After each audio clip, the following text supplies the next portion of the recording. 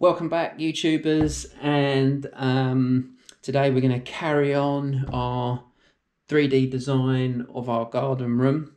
Today we're going to just do some really simple insulation and the subdeck, which then mirrors the work that I'm doing on my build series. So if you've not seen that, go and check it out.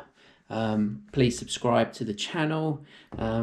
Helps get my videos seen by more people and will allow me to do more of these videos and continue to design and make more cool stuff.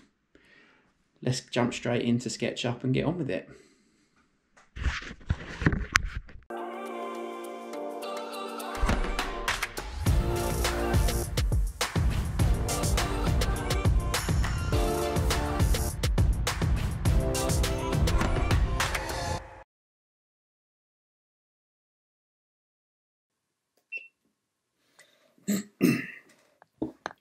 Okay.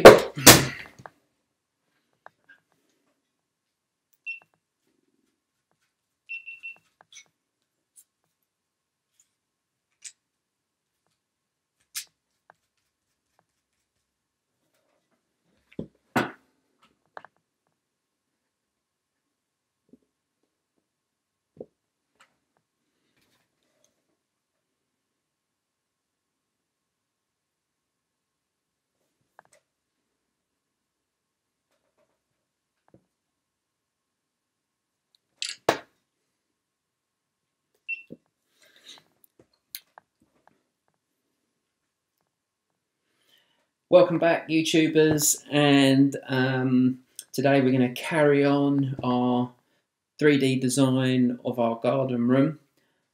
Today we're going to just do some really simple insulation and the subdeck, which then mirrors the work that I'm doing on my build series. So if you've not seen that, go and check it out. Please subscribe to the channel.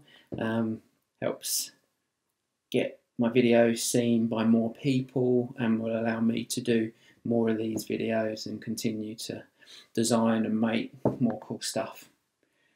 Let's jump straight into SketchUp and get on with it.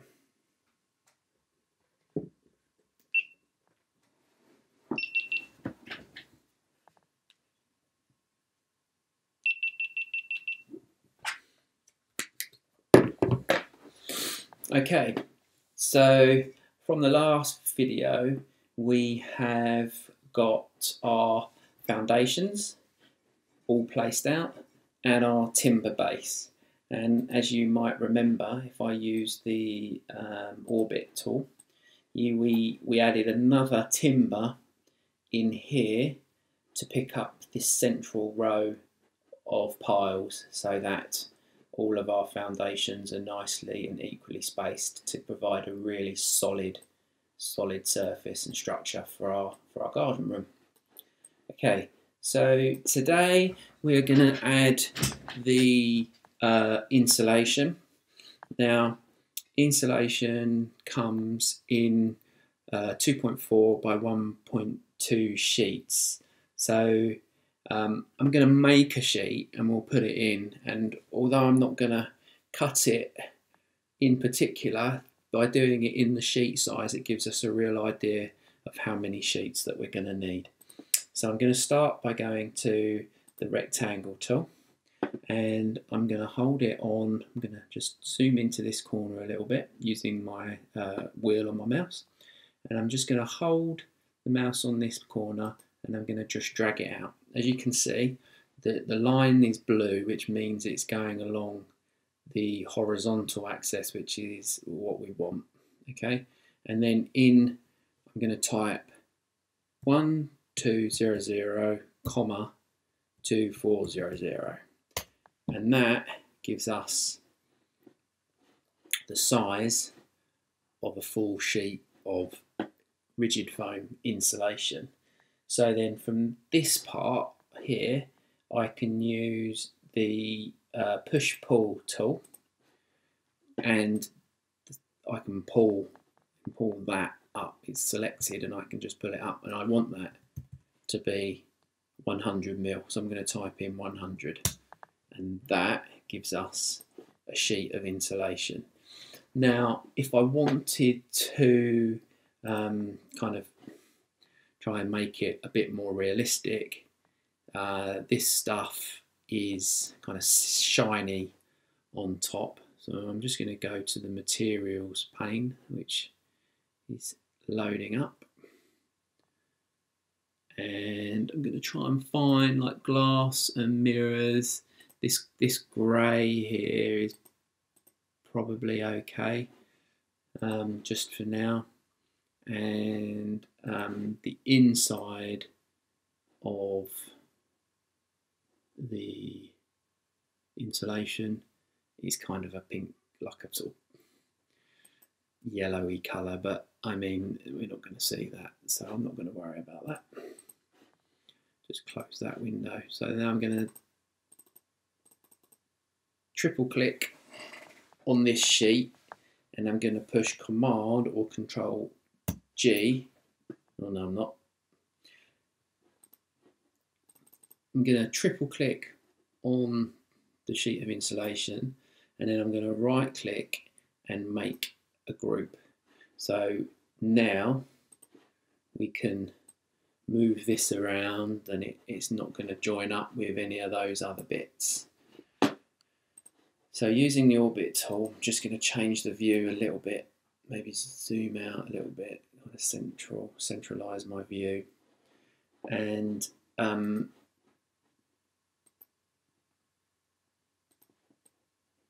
basically this sits flush with the floor. So if I grab this top corner here and drag it, I should, if I zoom in, be able to put it on that corner, and then you can see that the sheet is slightly bigger than the space that I've allowed for, and which is fine, because what I will do is that says that we need one sheet. So what I can do is I can come down here and just change my view a little bit, zoom out. I'm going to select it, and what I need to do now is Alt and move, and I'm going to add another sheet right next to it. So now you can see that, you know, I'm going to need at least 2 sheets for this, but actually I need more. So I'm going to click on this again and push the Alt key so it makes a copy, and I'm going to put another sheet there. So that you can see I need 3 sheets so far.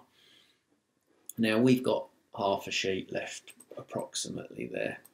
So what I'm going to do is I'm going to come around to this side, use the move tool, but come down to the scale tool, and I'm going to just push this into there, and that gives us an idea that that's where it's going to go. And then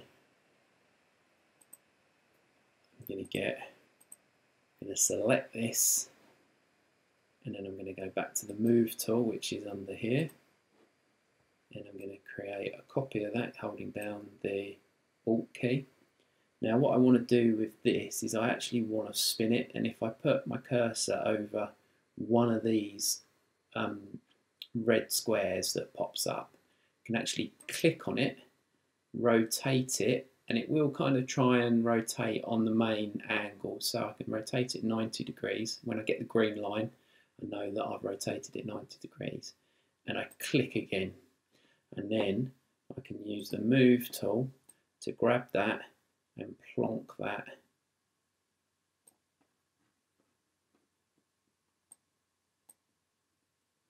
in there.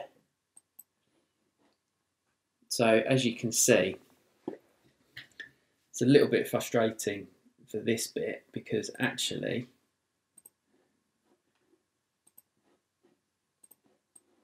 I've got this tiny little hole left here, but what you have to remember is each one of these you cut, you're actually saving 50mm because you're not cutting, you wouldn't be using this section because that's a joist, you'd be cutting it in between those joists. So you've got 7 joists at 50mm, so that's 350. So actually you'll probably find that 3 sheets will just about do this without too much waste.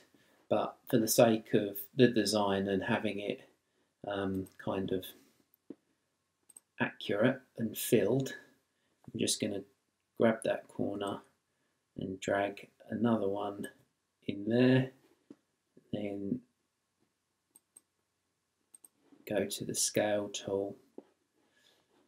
I need to rotate a little bit. Back to the scale tool, and I'm going to bring that right down to there, and then go to the move tool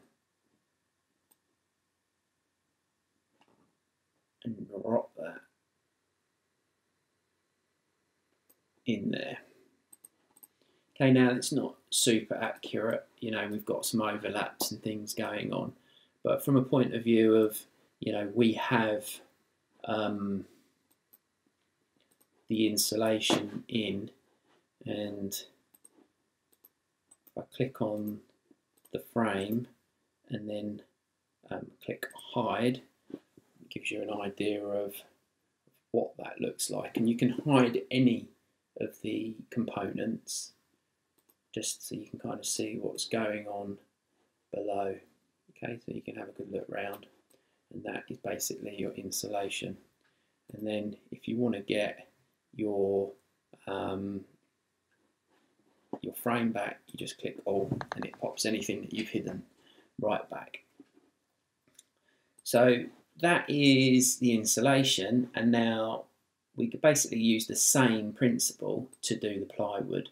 Again, the plywood is 1.2 by 2.4, so I'm going to do the same thing. I'm going to hold it on this corner and I'm going to drag it out so it's blue, and I'm going to type 1200, 2400, and that gives us that sheet. But this plywood that we're using is 12mm thick, so I'm going to go to the push pull tool, hover over this section and just pull it up and type 12, and that gives me that whole sheet ready. So again, we triple click on it to select it all, and then right click and make a group, and then that becomes a group that we can move around. So with this, as you can see, we are right on the middle of this joist and these noggins here, which is perfect. So we are going to use the move tool on this corner, and we're going to drag a copy to there, and then you can see we're right in the middle of that as well. And I'm going to do the same again. We're going to overhang it this time, but that's not too big a deal. And then we're going to turn round, and I'm going to select this sheet and use the move tool again to pull this up here, but before and then I need to turn it 90 degrees. So we're going to click on one of these red squares and then just turn it until we get a nice green line, which we know means it's turned 90 degrees. And then I'm already on the move tool, so I can grab that and I can plonk it back on there, and then I'm going to use that again to drag it over to that point. Zoom in a bit, it doesn't seem to be quite in the right place, got a bit of a gap. Get really close if you want to, it's a bit easier to see, and then we're going to close that gap up. So obviously this is, you know, massively too big, but again we're going to need 1, 2, 3, 4 sheets to be safe. But what we need to do is select them, zoom in a bit, and then go to the scale tool, which is under the move lot, and then you've got to find this middle one to just push that in, and it will lock on the edge here. So once you've done that, that's great. Then move to the next one, do exactly the same thing again. You'll find that using Sketchup and doing this sort of thing is there's quite a lot of repetition. So once you know how to do something, then you find that you end up doing it quite a lot. You can see I'm just skipping from tool to tool now, and then jumping back to the scale tool, and again getting that middle green dot, which is sort of, if I zoom in you can see it is there. You don't want either of the top ones because that shrinks it into the 2 planes. So do that and try and click it onto that corner there. I can check that it's in the right place in a second.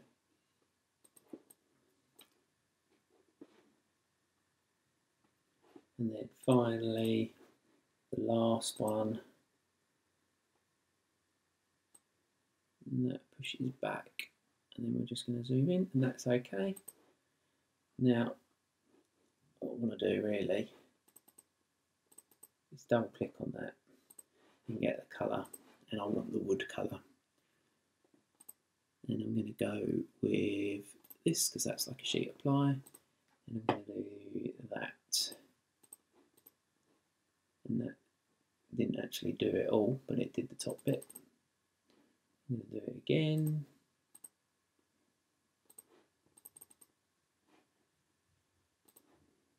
And again. Actually, if you triple click right in there and select it all, then when you do that, it does actually get the sides.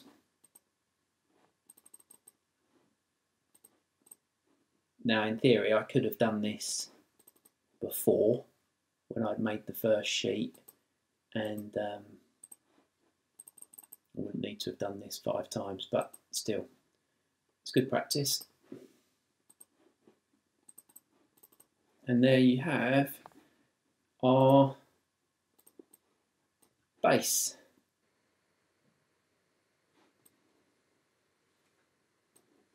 And there you have it. You have your base fully done. So we've got our insulation hidden under there. We've got our frame and now our sub base. So that is